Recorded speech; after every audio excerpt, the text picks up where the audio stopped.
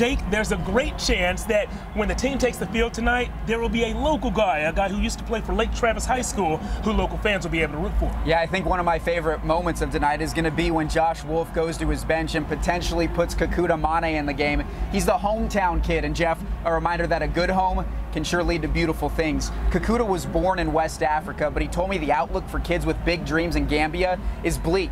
His way out was through soccer, and when he was 14 years old, he emigrated to the United States. The road to Austin was a windy one, but he eventually found a home with the Lake Travis family. The Nickums officially adopted him in 2011, which paved the way to U.S. citizenship and a career in the MLS. Tonight won't be their first time watching him play in person, but it'll definitely be the most special. It's a homecoming, which has Kekuta so grateful for the home he found.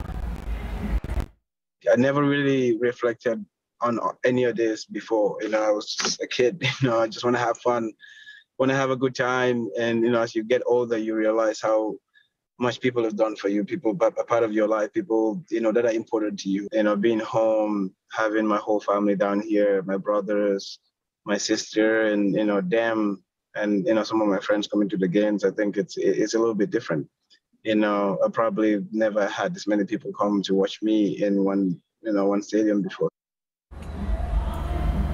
Jeff, tomorrow being Father's Day makes this even more special. I'm sure Eric Nickum, his dad, will be overjoyed to watch his son play tonight.